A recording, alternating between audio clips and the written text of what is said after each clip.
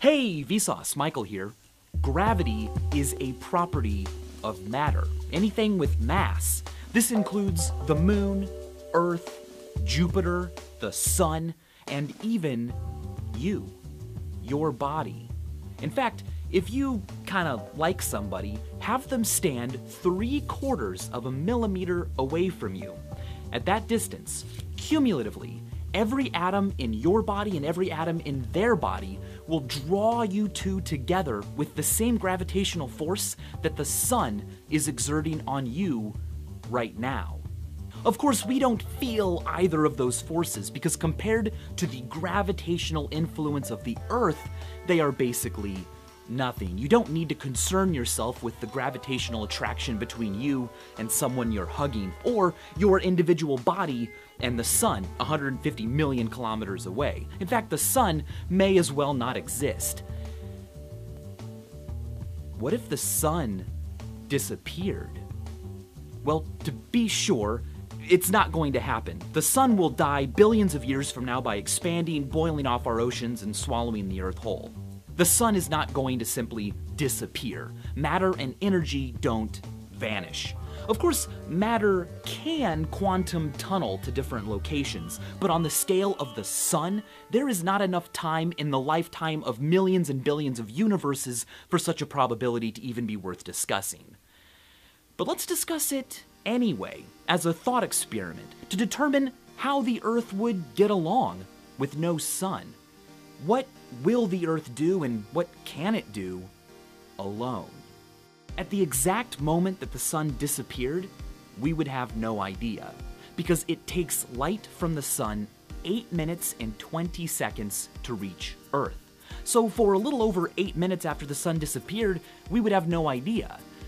Once we did, confusion and mass panic would most likely ensue. The sun's gravitational grasp on our planet would also take 8 minutes and 20 seconds to end. This is because gravity waves propagate at the speed of light. So, the very moment we saw our sun disappear, we would also lose its gravitational influence, and Earth would fly out in a straight line tangent to wherever it was in its orbit. The finite speed of light and gravity mean that as panic and fear spread across the Earth at the loss of our sun, we could still, for a while, look up into the sky and see our planetary buddies further out, continuing to operate as if nothing had happened. For instance, Jupiter would continue orbiting and reflecting light from a sun that no longer existed for about 30 minutes after Earth already knew the sun was gone. And depending on where Jupiter was in its orbit, it would take another 30 minutes to an hour for us to watch the reflected light of Jupiter snuff out. With no moonlight or sunlight, the universe itself would be our only source of visible light from space. In 2004, Abdul Ahad calculated that the Milky Way contributes about as much light as 1/300th of a full moon. So there would be enough light from space for us to see around a bit. But of course, electricity and fossil fuels would still be usable for a while, so cities and towns could continue to be lit by man-made sources, just like a typical night. Except it would be night everywhere. Photosynthesis would stop immediately, and this is huge. I had a great discussion about this video with Henry from Minute Physics and the new channel, Minute Earth. If you're not subscribed to Minute Earth, you definitely should be. In one of his episodes there, he mentions that 99.9% of the natural productivity on Earth is done by photosynthesis, which requires the sun. Without the sun, plants would no longer be able to inhale carbon dioxide and exhale life-sustaining oxygen. But don't worry. Collectively, all of us humans, all 7 billion of us, breathe in about 6 trillion kilos of oxygen every year. But our atmosphere contains a whopping quintillion kilos of oxygen.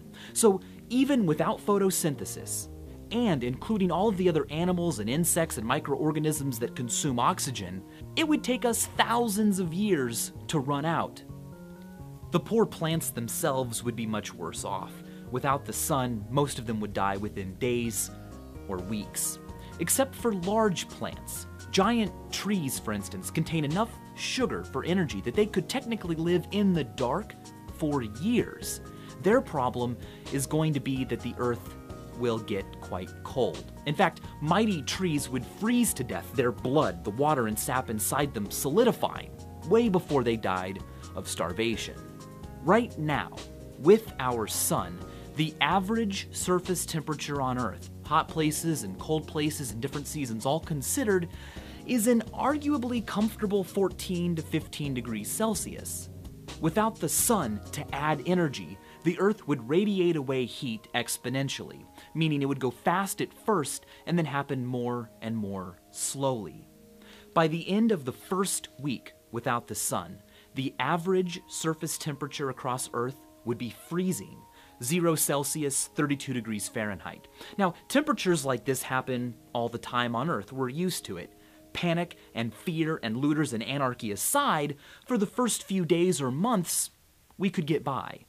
But by the end of the first year without the sun, the average global surface temperature would be negative 73 degrees Celsius, negative 100 Fahrenheit. The best option, really, would be to move to geothermal areas like Yellowstone or Iceland. These places would be the few safe havens for human life after the sun. Nearly all life on Earth exists because of and is dependent upon extraterrestrial energy, the sun. But the Earth produces its own heat. Despite floating in the coldness of space for billions of years, down below the crust, the Earth is quite warm. 20% of this warmth came from the fact that when the Earth formed, mass crushed so tightly in the middle that the pressure liquefied rock. The other 80% of Earth's internal heat comes from the fact that deep in its core, radioactive elements decay, providing the energy needed to keep the Earth's core at 5,000 degrees Celsius. Anyone who failed to secure a position within one of these bastions of warmth, or perhaps underground in a community warmed and powered by nuclear fuel, would likely be dead within the first year of no sun. In the next 10 or 20 years, things would start to get wet with dew. But not with glorious water droplets, instead, droplets of liquid air. The air would literally become cold enough for the gases that make it up to condense, or form clouds and precipitate, first as rain, and then as it got colder and colder, eventually as snow. In Fritz Leiber's famous science fiction short story, A Pail of Air, this has already happened. The Earth was ripped away from the sun, and in order to survive, a family must go outdoors in a special suit and scoop up a pail of just the oxygen snow, bring it back in, and place it over a fire to warm and allow them to breathe. A year or so after the sun disappeared, Earth's oceans will have frozen over, ice all the way across. But ice is less dense than liquid water, which means that ice floats. And ice is a pretty decent insulator. So, for billions of years after the sun disappeared, liquid water could still exist at the bottom of our oceans, protected and insulated from space by miles of ice above it, and warmed by vents on the ocean floor that spew water out, superheated by Earth's interior. This would continue on Earth for a very, very long time, sun or no sun. Instead of becoming frozen and lifeless, extremophiles, like microbes that live around hydrothermal vents deep in the ocean, would be fine. They live deep in the ocean, far below the point where sunlight can penetrate, and they make energy not through photosynthesis, but via chemosynthesis, converting heat and methane and sulfur into the energy they need. They are then eaten by clams and tube worms.